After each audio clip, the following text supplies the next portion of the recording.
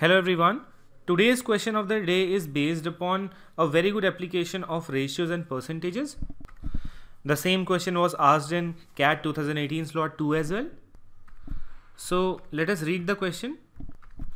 The question is, there were two drums each containing a mixture of A and B. In drum 1, A and B are in the ratio 18:7. Drum 1 and drum 2 are mixed in the ratio of 3:4, and in this final mixture A and B are in the ratio of 13:7. Ratio of A and B in drum 2 is, so basically we have two drums. We have one drum over here, then we have second drum. So in drum 1, A and B, they are in ratio 18:7. Then we were given that drum 1 and drum 2 are mixed in ratio of 3:4. So now we are mixing these in 3:4 ratio. So due to this we are getting a final mixture, and in this final mixture A and B are in ratio 13:7. So after this we are getting a final mixture over here in which A and B are in ratio 13:7. So at last we have been asked that ratio of A and B in drum 2 is. So let me assume. So we need to find out the ratio of A and B over here in the second drum. Now in such questions we'll always start by assuming some particular volume of each drum. So how to assume? We can see that in drum 1 over here A and B are in ratio 18:7. So we'll assume the volume which will be a multiple of 18 plus 7. So 18 plus 7 is nothing but 25. So definitely whatever volume we'll assign to drum 1, it should be a multiple of 25. Now since we are mixing drum 1 and drum 2 in 3:4, so we can take the volume of drum 1 equal to 25 into 3, since we are mixing 3 parts of it. So 25 into 3 becomes 75. So we assume that volume of drum 1 is 75. We are mixing it in 3:4. So if volume of drum 1 is 75, volume of drum 2 will be 100. I hope this is clear, since it should be 3:4. So it is 75. This will be 100. So in drum 1 it will be 75, drum 2 will be 100. Now if we mix drum 1 and drum 2, we'll be getting the total volume equal to 175, because 75 plus 100 gives us 175. Now in drum 1 I said that the volume of drum 1 will be assumed as the multiple of some of these two ratios, 18 plus 7, so multiple of 25. Similarly, the final mixture that we are getting over here, its volume should be a multiple of 13 plus 7, that means a multiple of 20. Now when we mix drum 1 and drum 2, we are getting the volume as 175. So the final mixture that we are getting, it should be a multiple of 175 as well as 20.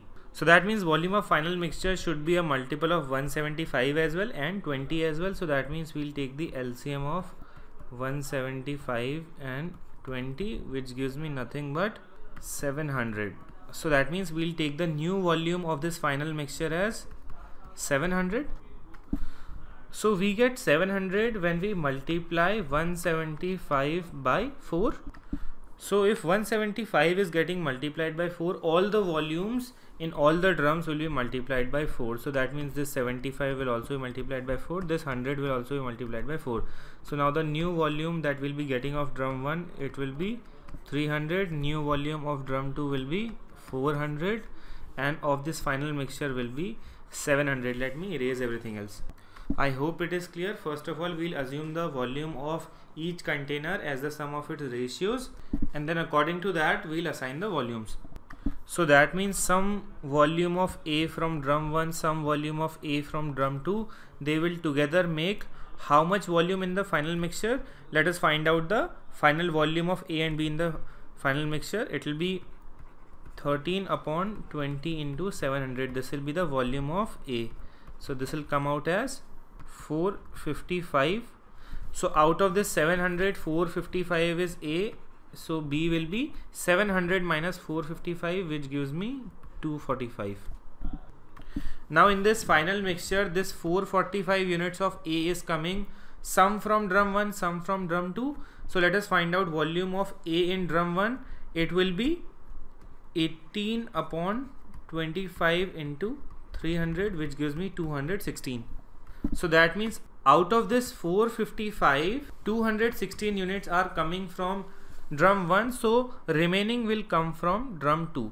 So volume of A in drum 2, it will be 455 minus 216, which will give me 239. So in drum 2, A will be 239 units, and we know that total volume of mixture in drum 2, it is 400. So the remaining will be B. So 400 minus 239, which gives me 161, that will be B. So this is the ratio of volumes of A and B in drum 2. Option C will be the correct answer. I hope you have understood this. There is another method to solve this question. Let us look into that as well. Another method is, we can simply assume that in drum 2 A and B are in ratio X ratio 1. Now since this X corresponds to A, that means we'll equate the volume of A. First of all, we'll mix volume of A from drum 1 and drum 2, and then we'll equate it with the final volume of A in this final mixture. Now from drum 1, there are 3 parts of A coming out. And what is the proportion of A in drum 1? It is 18 upon 18 plus 7, and since 3 parts are coming, so we'll multiply this by 3. So 3 into 18 upon 18 plus 7 means 25. And 4 parts of A are coming from drum 2, so that will also be added. 4 parts of, what is the proportion of A in drum 2? It will be X upon X plus 1, so X upon X plus 1. And we'll write the sum of ratios over here, 3 plus 4. Because we are finding out the proportion of A in this final mixture, and it is in 3 ratio 4, so ratios added will be written at the bottom. This must be equal to the proportion of A in final mixture, that means 13 upon 13 plus 7, which gives us 13 upon 20. Now if you solve this equation by cross multiplication, you will get X equals to 239 by 161, and we know that the ratio assumed was X ratio 1. So X ratio 1 means nothing but just 239 ratio 161. So option C again will be the correct answer. So this is another method. The first method was, you have to play with the ratios and you have to perform subtraction and addition. So I hope everything is clear. If there is a doubt, please comment. Thank you.